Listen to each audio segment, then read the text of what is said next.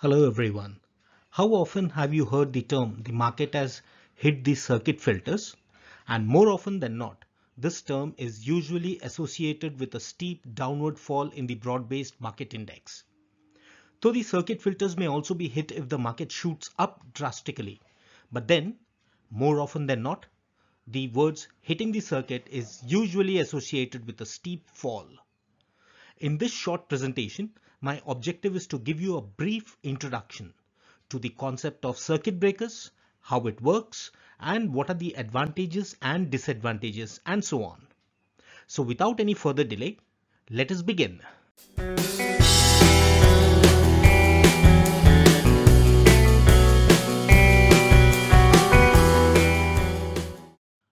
Now, first of all, we need to understand why we need such circuit filters. We are all aware that investments in the stock markets are a risky affair, and more often than not, people equate it with gambling. But then, what you need to understand is that if you play the market with the right information, the right knowledge, and patience, you might actually end up making some decent returns, which usually will be higher than what you can make in fixed deposits or similar investments. But sometimes the markets can be extremely volatile and undergo violent swings both upwards and downwards. And in such times of extreme volatility, traders and investors could incur huge losses which could result in defaults and, more importantly, panic reactions. It is with the objective of preventing a collapse of the market due to panic reaction and herd mentality that drives the market that the concept of circuit filters were introduced so that the players can pause, take a deep breath, and make more rational decisions rather than reacting in an absurd and irrational manner. So what is the objective of this video? Well, the objective of this video is to introduce you to the concept of circuit breakers, its rules and technicalities, to understand how it works and operates, and to understand the pros and cons of the circuit breakers and its role in ensuring the smooth operation of the market. Well, first let us understand what is the literal meaning of the word circuit breaker. Those of you who have a basic understanding of electricity will know that a circuit breaker is a mechanism which is installed to automatically stop the flow of electricity whenever there is a surge or an overload on the circuit. It is essentially a protective mechanism against damage of electrical appliances due to electrical surge. A stock market circuit breaker also performs the same function. In relation to stock market, the circuit breaker is a mechanism which has been put in place to protect the investors or the traders against sudden surges in price. Now, when I say surge, please keep in mind that I'm referring to movement both ways, up or down. Now, we all know that stock markets can be extremely volatile, and this volatility has given the perception to some people that stock markets are akin to gambling dens or casinos. Well, I tend to disagree with this perception. I think of it as just like any other market where one can make money by having a deep understanding of the market, how it functions, and undertaking some basic research and also having a disciplined approach to investments. Well, more of this later. The sudden and extreme volatility can often take people by surprise, and this could result in huge losses to some and windfall gains to others. While one may argue that this is a basic characteristic of a market, and since people trading or investing in the markets ought to realize this risk, and by participating in the market it is presumed that they are willing to undertake this. However, sudden unanticipated events could throw the markets in a turmoil, and this could result in huge losses leading to defaults and financial chaos. To prevent or minimize the effect of such turbulence, SEBI introduced the concept of circuit breakers, which provides for halting or stopping of trading for a specified period of time, which will then give some breathing space to the market and traders and restrain them from taking actions in a panic mode. Like I mentioned earlier, these circuit breakers are triggered when stock prices go down below a certain trigger point, preventing panic selling, or when the stock prices zoom northwards, resulting in reckless buying and speculating, resulting in traders overexposing themselves beyond their financial means as the greed to make a fast buck takes over rational thinking. From the above discussions, we at least now know one thing, that circuit breakers are designed to operate both ways, upward as well as downward. A downward circuit breaker is designed to safeguard bullish traders or investors who have taken a long position and will suffer huge losses if the markets come crashing down. Similarly, an upward circuit breaker is designed to safeguard bearish traders or investors who have a short position and are exposed to huge losses if the market zooms upwards suddenly.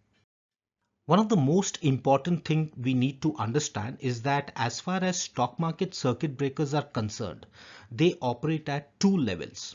One, the percentage fall, and two, the time at which the fall takes place. Hence, the rule for circuit breakers laid down by SEBI specifies the duration of halt of trading session for various percentage falls occurring at various times. For example, a 10% fall at say 10 a.m. may require the market to be halted for X amount of time, while the same 10% fall at 1:30 p.m. may require the market to be halted for Y amount of time. The operation of circuit breakers in India is not something new. We have been witness to a number of occasions on which the circuit breakers have been triggered, resulting in halting of trading sessions.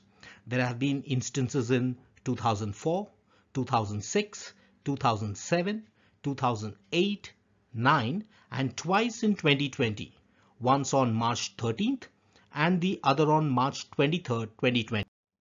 Before we have a look at the table showing different halting duration for various percentage movement in the markets, let us first look at some of the pros and cons of the concept of circuit breakers. First, let us look at the advantages of the circuit breaker. See, when the market starts to spiral downwards, panic takes over the traders and they resort to mindless selling, which only gives impetus to the already falling market, which then tends to fall fast. This would also result in triggering selling pressure from leveraged traders who are trading on margins, as they would not be in a position to meet the mark-to-market margin calls. A circuit breaker, by halting the trade, allows the traders to take a deep breath, evaluate the situation and take a rational decision in deciding whether selling at these low levels really makes sense. In a way, a circuit breaker is really a psychological tool to prevent the traders from taking knee-jerk and irrational trading decisions. It's not as if the circuit breaker is a complete cure of all ills. Well, it has got its own disadvantages too. Now, what are the disadvantages? A stoppage of trading prevents the discovery of real-time prices, and some traders who may get to know of the impending stoppage much earlier than the others would be able to take benefit of the privileged information to their advantage and to the disadvantage of the small and retail investors.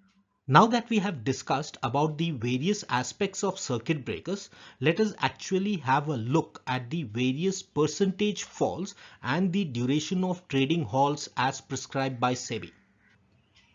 Well, if you look at the table, you would see that there are three categories or three percentages of falls which have been prescribed: 10%, 15% and 20%. Well, if the market falls by 10% before 1 p.m., then the market halt duration is for 45 minutes and it will resume trading after a pre-open call session of 15 minutes. If the market falls by 10% at or after 1 p.m. but before 2:30 p.m., the market will be halted for 15 minutes.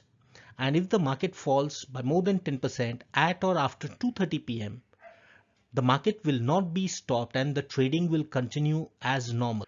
Then we come to the second slab of 15%. If the market falls by 15% before 1 p.m., then the market is halted for 1 hour 45 minutes. If the fall is 15% or more at or after 1 p.m. to 2:30 p.m., then the market is halted for 45 minutes. And if the fall occurs at or after 2:30 p.m., then the market is shut for the remainder of the trading. And the third limit, that is, if the market falls by 20% at any time during market hours, the market will be shut for the remainder of the day. So you see, these are the limits which have been prescribed with SEBI with regard to the percentage fall and the duration of halt of trading session. Now, let us have a look at what happens after the triggering of circuit breakers. After the circuit breakers are triggered, there is a trading halt, and once the specified halt time has elapsed, the trading continues only after pre-open auction call session is ended. And post that, the trading continues as per the normal guidelines unless the next circuit breaker is activated. So, why are circuits used? Well, like I mentioned earlier, they are used to protect the investors or traders from sudden surges in price. Any sudden surge in price, either upward or downward, could result in a spike in the margin calls, which in turn may prove to be a big problem for leverage traders. And more importantly, a stoppage in the trading session gives breathing space to the market participants to assess the situation and then take rational trading decisions rather than reacting to the herd mentality. I hope you found the above video helpful in getting a better understanding of circuit filters. I do keep posting videos relating to capital markets and finance, so do subscribe to my channel and hit the bell icon so that you get notified whenever I upload any such content. Also, do let me know in the comment section if you want me to post content on any specific topic relating to capital markets or finance, and I'll try my best to do it. Also, do follow me on my other social media accounts on Facebook, Insta and Twitter. Ciao, stay fit, stay healthy and take care.